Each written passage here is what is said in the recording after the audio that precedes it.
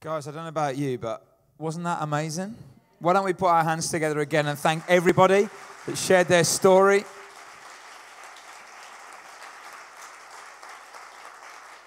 And listen, if you are part of this church, and you've been part of this church for a while, this is why we do what we do. This is why we give. This is why we show up week in, week out. This is why we think and we strategize and we wrestle with one another and we think about worship style and sounds and events and how are we connecting with people. This is why we do what we do. And anything and everything is worth it if more and more people get to say what they got to say today. And you know, our prayer, and we prayed this morning in a circle that we do every week before you guys all get to show up. We're at the back and we pray in a circle. And we prayed that in this week, during this week of Easter, that people would come. And maybe people will get dragged along by somebody, or they will get forced by their parents or whatever, as you heard. But maybe in a few months' time, those people will be up here telling those kind of stories. This is why we do what we do, guys. And I want to thank you for journeying with us as a church and for all that you do. Many of you in this room, you serve week in, week out. That's why you do it. You are part of all of this incredible stuff that we're going to celebrate today. And I don't know about you, but I think it's worth it, don't you? Absolutely worth it. And you know, in a few minutes, we're going to open up the jacuzzi, as Andy likes to call it, the baptistry here. And we're going to baptize Michael. And Mike, I want to say, well done, mate. Well done, mate. Incredible courage to all of the people that are taking part this morning. And then at the second service, we'll be baptizing a lot more people as well. But why are Christians, and Michael said he's been to many baptism services in the last 2 years, why are we always dunking people in water? What is all that about? You know, Jesus was only on the earth in physical form for 33 years. And there was only 3 of those years when he was public. And he began that public period by getting baptized. He finished that public period by telling his disciples, his followers, to go into all the world and to do the same thing. So that baptism bookended that 3 years of Jesus' kind of public ministry. What does baptism mean? If you went back in time 2,000 years ago to the days of Jesus, you'd hear a Greek word that was used in everyday language to describe a variety of situations. The word was the word baptizo, which has literally been pulled across into the English language as baptism. And baptizo literally means to immerse, dip, or dunk. Back in the day, it was used to describe ships that sunk in the sea or cloth dyed in a certain color. One ancient Jewish historian even described a man that was murdered by baptism. He was drowned. We're not going to do that today, all right? Those of you that are getting baptized. So the word baptizo was an everyday word. It was like submerged in water. Oh, so a ship was baptized. Kind of pottery and crockery was baptized in water. That's literally what it meant. There was no religious significance whatsoever. Kids were playing in a river and they would baptize one another in the river. That's what it meant. And then one day this guy called John appeared on the scene and he began baptizing people, but this was different. John said that baptism is not just an everyday occurrence, it's an outward sign of an inward change. And what you're going to witness this morning is somebody, and at the second service, lots more, who are outwardly showing that something has happened on the inside. And in fact, this guy John became so identified with the new meaning of this word that they called him John the Baptizer, or as we would call him, John the Baptist. He did something in a religious setting that had never been done before. He baptized people who wanted to turn from their old way of life and follow God. Why is it so important? I was brought up in a Christian tradition that didn't practice water baptism as well. So I got baptized later when I came into a church like ours. But you see, baptism is so important because you're buried beneath the water and then you're lifted up out of the water. And that's symbolic of what Jesus has done in our lives and what's happened when we've come to put our faith and our trust in God. Paul, the Apostle Paul says in Romans 6 verse 4, "For we died and were buried with Christ by baptism, and just as Christ was raised from the dead by the glorious power of the Father, now we also may live new lives." We live new lives. So we were buried with Christ, that's the going into the water, and then as Christ was raised, and we'll celebrate that next Sunday, so we are raised to live a new life. Who should be baptized? In the New Testament, without exception, the only kind of baptism that was practiced was what we would call believers' baptism. We don't baptize babies at this church. We dedicate them to God and we pray for their parents, but we only baptize believers at whatever age that is, when they make that decision for themselves that they want to put their faith and trust in Jesus. And you know, for us here, baptism is always connected to belief. Now, let me say a few things. Baptism is not about perfection, it's about belief. So if you know any of the people who are being baptized, don't think for 1 minute that as they come out of the water, suddenly they are going to be perfect. They're not. This is not about perfection. That doesn't exist anyway. This is about belief. Baptism is not about knowledge. It's not about understanding everything about God or the Christian faith. This is about belief. Baptism is not about having every question answered and never having a doubt. I have doubts. I have questions. Baptism is not about understanding everything. Baptism is simply about belief. So what about belief in you? What did you believe in when you were a kid? Anyone believe in Santa, Tooth Fairy, Bogeyman, leprechauns, Villa winning the Premier League? Or wolves. We've heard a bit about that. You know, there's some funny things children believed in. I read these things just yesterday. These are kids' things. I believe that if I played with my belly button, I would pop open. I thought we were sewn together. This is one that some of you teachers will identify with. I believe, this kid said, that all teachers lived at school. I thought they slept in the classrooms and never went to the bathroom ever. Maybe some of you teachers believe that. Someone said this: I believe that instead of an Easter bunny, there was an Easter pig. I went to school and told my class, I will never forgive my dad for telling me that. But you know, when you grow up, you wise up, don't you? When you grow up, you stop believing those things that you believed in when you're a kid. Now you're smarter. Now you're streetwise. Now you're cynical. I think inside kids, there is an innate sense of God. And I think what happens is that as we grow older, we quieten that voice, and then we say, oh, that voice was childish, or that voice was, that didn't belong to them. And we shut down that sense of belief in something and someone other than our experience. You know, and the amount of times that people have said to me, have asked me, why do you believe in God? People have asked me in schools, and people have asked me in colleges, and I've been asked this in prisons, not as an inmate, but as a visitor. And people have asked me in all kinds. My favorite is on aeroplanes. I often get into conversations on aeroplanes with people, and I get all kinds of interesting things. I was sat on this aeroplane once with this woman, and she was English, and we were coming back from Africa. I was coming back from Africa. I was on my own, and we were talking. She was a geologist. She was fascinating. We talked for an hour and a half, and it was all fascinating, and we were getting on well. And then she said, and what do you do for a living? Oh, no. Because at that question, when you're on an aeroplane and you're getting on well, usually or often, if I say what I do, then that's the end of the conversation, and it's awkward. And I said, well, why don't you guess what I do for a living? And she looked at me and she said, are you a porn director? Seriously? Seriously, I don't know what I said. And then she laughed, So she was joking, and I was relieved. And I said, no, I'm really not that. And I told her what I did.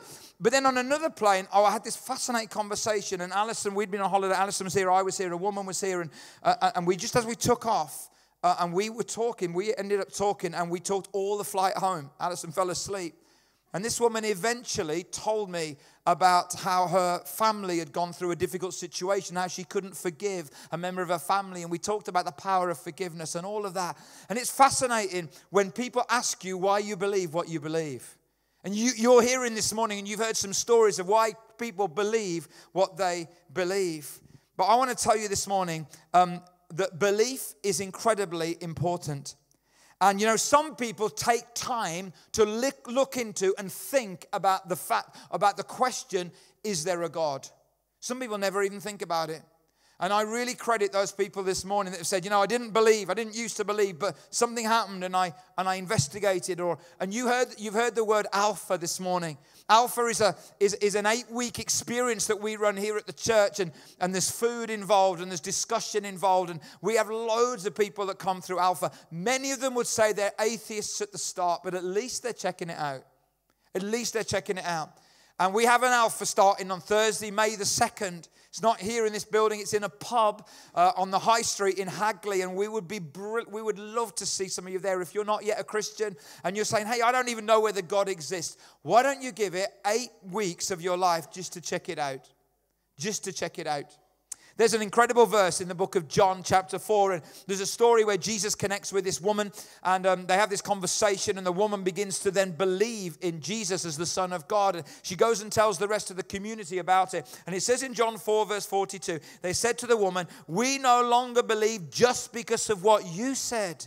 Now we have heard for ourselves, and we know that this man really is the Savior of the world. What you're going to experience and witness this morning is people, and you've heard it, people who didn't believe, have heard other people talk about it, but now believe for themselves. And before we get into that, I want to ask you, and I don't know everybody here this morning, do you believe for yourself? Have you come to the point where you could put your faith and your trust in Jesus? I want to tell you very quickly 3 reasons why I believe in Jesus, why I believe in God. Firstly, I believe in God because of what I see. What I see when I look around. You know, I don't know about you, but I find just humanity fascinating. I find just nature and looking at some of that stuff fascinating. Do you know that the human eye can see 40 miles away, can see a great mountain, then it can refocus on a grain of sand on your finger? It's just fascinating to me. You know, 100 million light cells in the eye all work together to give us vision. Is that as a result of intelligent design, or is that just an accident? What about mountains and rivers and oceans and valleys and forests? What about nature? A hummingbird, you know, can fly forward, backwards, side to side and upside down. It flaps its wings 100 times a second. Its heart beats 1,200 times a minute. And some males only need 3 seconds to mate. Some of you are thinking about that last piece of fact there, right there, aren't you? Did all this happen by chance? I don't think so. Charles Darwin himself. Often people look at Charles Darwin as the kind of, to Christianity. Charles Darwin said, to suppose that the human eye, with so many parts all working together, could have been formed by natural selection seems, I freely confess, absurd in the highest degree. When you look around, you know, is it possible that there is all this incredible design without a designer? We look at a building and there's an architect. We look at a painting and there's a painter. We look at a sculpture and there's a sculptor. We listen to a piece of music and there is a composer. A friend of mine was on a TV debate many years ago. Some of you heard this. And he was on a TV debate with some atheists. And the atheist looked at him as a Christian and said, you're telling us that something created something out of nothing. That's absurd. This guy looked at him and says, and you're telling me that nothing created something out of nothing. That seems even more absurd. Maybe it takes more faith to believe that. What about all the wars that religion has caused? There's a fair point there. There really is. But I want you to know, it isn't faith that's caused those, it's people. It's people. And in the last few weeks, I've been to some parts of the world which I'm just blown away by the privilege. A few weeks ago, I was in Cambodia at the killing fields, where 1/6 of the country was wiped out by the Khmer Rouge. I was in Vietnam, where millions of people have been killed. Then last week we were on holiday in Estonia. We went to some KGB, because I'm a romantic. We went to some KGB cells. I know how to treat my wife. 30 years of marriage, we'll take you to the KGB cells. And we saw what Stalin did in that for decades. And you know, these worldviews all took God out of the culture. More people died under their regimes than in any of the religious wars put together. And we forget that. When you take God out, or you try to take God out, you take out all restraint, you take out all conscience, you take out all hope of goodness and light and life. What I see causes me to want to believe in God. But also what I read causes me to put my faith in God. I look at the Bible, still the world's best-selling book. More historical evidence for the existence of Jesus than for Julius Caesar coming to Britain. The Bible stacks up historically, archaeologically. But what about science, I hear some of you say? Surely that disproves the existence of God. You know, some of the world's greatest scientists have also come to believe in God. Copernicus, Galileo, Isaac Newton, James Simpson, who paved the way for anesthetics, was asked, what do you think is the most important discovery of your life? He said, the day I discovered Jesus Christ. That's incredible. Today in the USA, 40% of biologists, physicists, and mathematicians believe in a God who intervenes in human life. Einstein said, a legitimate conflict between science and religion cannot exist. Science without religion is lame, and religion without science is blind. We need both. I want to say to you this morning, and if you're a believer this morning, hopefully this will strengthen you. If you're not, I hope it helps you to think. I have come to believe in Jesus because of what I see, because of what I read, but ultimately because of who I've met. Because of who I've met. And that person is Jesus. I was like some of the guys that have said this morning, I was brought up in a Christian home, and my father passed away nearly 10 years ago now, but they loved God and they loved us and they loved each other. We had a great home, and and I grew up in a church, going to church. I knew a lot of the stories, I knew all of that, but it wasn't real for me. And sometimes, you listen to other people's stories, and I was a little envious, that person that, that they were a drug addict and they were an alcoholic, and this happened and that happened, and then at the age of 6 they met Jesus, and do you know what I mean? All this kind of dramatic stuff, and it wasn't like that for me. I went to church and it just, but at 15 I knew I didn't know God. I knew about him, but I knew I didn't know him. And then I started to drift away and disconnect, and almost said to God, if you're there, like you're going to have to be real, because I'm not going to keep doing this thing if you're not real. Then one night I was at the church and I dropped out of things and I was backing away, and this old guy came and spoke. His name was Ivor, big white hair, and he would have passed on years and years ago now, but he spoke, and I don't know what he said, but I knew he believed it. And there was something from him, and I gave my life to Jesus that night. And since then, my relationship with Jesus is growing and growing, and I don't know everything about it, but I know him. That's why I believe. What I see, what I read, but ultimately who I know. And I don't know about you, and some of you will know this, but I've experienced unconditional love in Jesus, haven't you? And I've experienced relentless grace. And grace is that I don't deserve it, but God keeps giving it anyway. And I've also discovered a solid hope. And I've also discovered a supernatural power to help me do what I can't do on my own. To forgive that person that's hurt me. To make sense of that situation that doesn't make sense. That can only come from a relationship with Jesus. And guys, you can know this Jesus too. I want to invite the band to come back up. You can know him. And maybe you're here this morning because you've come to watch someone get baptized, or maybe you're here because you just come in and I don't know where you're all at, but you can know him today. And it's great, we celebrate other people's stories, but what about your story? What about your story? And it may be that you've been in church a long time and you've been coming to church a long time and you know about him, but do you know him? Do you know him? And I want to encourage you this morning because you can take another step after today. You can take another step after today. So what you can do after today is you can come back. We'd love to see you next week on Easter Sunday. You can sign up, get a ticket. They're free, or just turn up next Sunday here at the 9:30. Or you could try Alpha. That's a great opportunity. Again, sign up at Alpha. You could do that. You could take another step after today.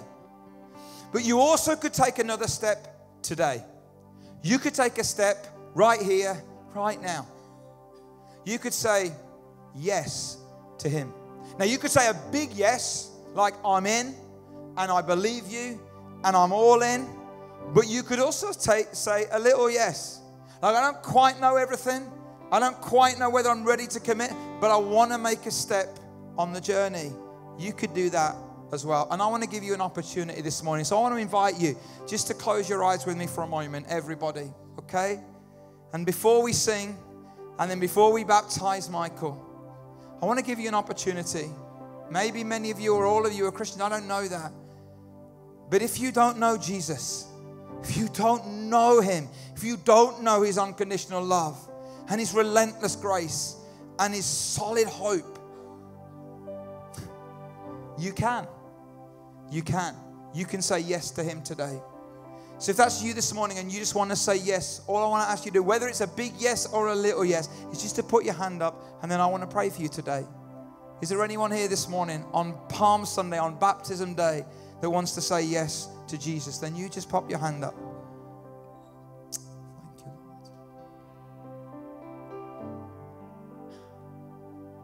Jesus. Okay. Father, we thank you so much for your presence. God, we thank you for your presence in our lives. We thank you, Jesus, for just the joy of being able to celebrate this morning. Other people having that experience and that beginning that story of their relationship with you. And so, Lord, we want to just declare that you are great. You are absolutely great. And now, Lord, as we come and to experience and to watch a baptism, Lord, as we travel through this day and then through this week, God, we really pray. I pray for every single one of us that our belief in you would be strengthened this week. That the reason why we have this story would be, you just remind us again, like Andy has said, we were all once lost, but now we are found. We were all once blind, but now we see. We haven't got it all together, but we know you. And that's all that we need. So Jesus, we just pray that you would cause this to be an incredible day and a week of celebration and strengthen our belief in you, I pray. Maybe some of us, we have that belief in you, but maybe it's under pressure right now. Maybe we don't know how to work through certain things, or maybe we're being put under pressure by other people. God, may our story, may our belief in you be strengthened today, I pray, in Jesus' name. Amen. Amen. Why don't we stand, guys? We're going to sing while we get the baptistry ready. And then we are going to immerse. We are going to submerge Michael. We're not going to murder him, okay? We're going to submerge and immerse him in that water. And you know, for me, when I watch this, I always just want to just thank God for what he's done in your life, don't you? And it's almost like taking you back to that moment when you got baptized. And listen, if you have belief and you have already, but you haven't got baptized for whatever reason, I want to challenge you, sign up today. Sign up today. Don't wait, do it today. July the 14th, the sign-up sheet's out there. We put it out there because we're in faith, okay? If you've never been back, and you might say, oh, it's years ago I followed Jesus, but I just haven't done it for whatever reason. Don't wait any longer than you've already waited. Do it now. Do it now. Sign up today. And as we celebrate, the guys are going to come and get the baptism ready, and then we'll baptize Michael. Bless you.